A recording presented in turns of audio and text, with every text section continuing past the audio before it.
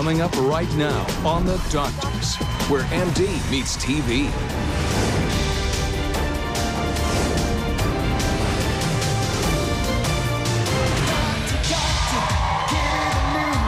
What happens when you're in your 30s and you want to have children, but you're not quite ready? Well, we'll show you how to take 10 years off your reproductive age coming up after the break. Women are putting off having babies to pursue their dreams and have their careers. They know their clock is ticking. This is where we keep the eggs. So are there eggs in there right now?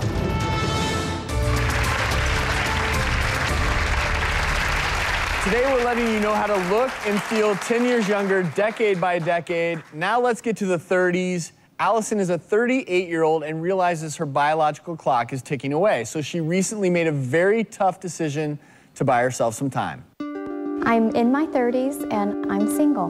My personal goals have always been to accomplish my professional goals and have a nice job and a comfortable lifestyle. I've dated and I've had several relationships and they've been long-term, but I found myself, 15 years had gone by and I hadn't been married, didn't have any children, and I thought, oh my gosh, where did this time go? So I decided to freeze my eggs.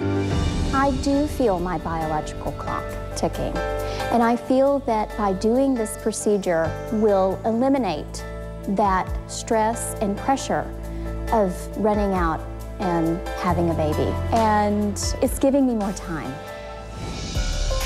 Hi. Hi, Dr. Morning. Jane. How are you? For 11 days, I've been injecting myself with fertility drugs to stimulate the growth of eggs. And today is the retrieval day. Let me do an ultrasound, okay? Okay. Both